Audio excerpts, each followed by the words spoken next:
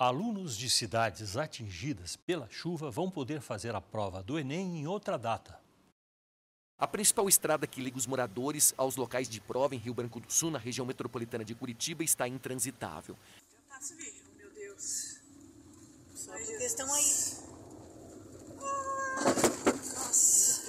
Infelizmente, as nossas estradas estão bastante comprometidas. A PR-092 é totalmente interditada, embora algumas pessoas estejam colocando em risco a própria vida, uma vez que foi interditada oficialmente. A decisão da reaplicação da prova veio após a Secretaria de Educação do Paraná enviar um ofício ao Instituto Nacional de Estudos e Pesquisas Educacionais Anísio Teixeira, INEP, e ao Ministério da Educação.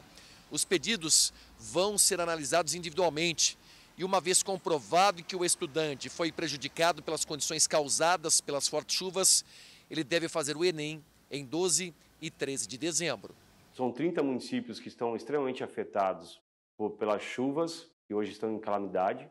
Segundo, a questão emocional dos nossos estudantes, de ter a sua casa atingida, a vizinhança. O que a gente está esperando agora é atender e dar o suporte melhor possível aos nossos estudantes da rede estadual, mas também a todos os jovens que vão fazer o Enem nesse final de semana. O primeiro dia do exame terá testes de linguagens, ciências humanas e redação.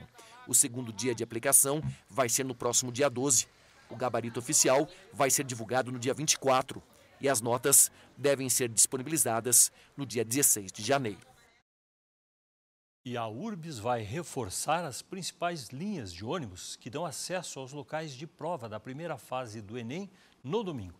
A lista das linhas que vão operar em horários especiais e seus principais pontos de parada e horários também, tudo isso pode ser conferido no site da URBS.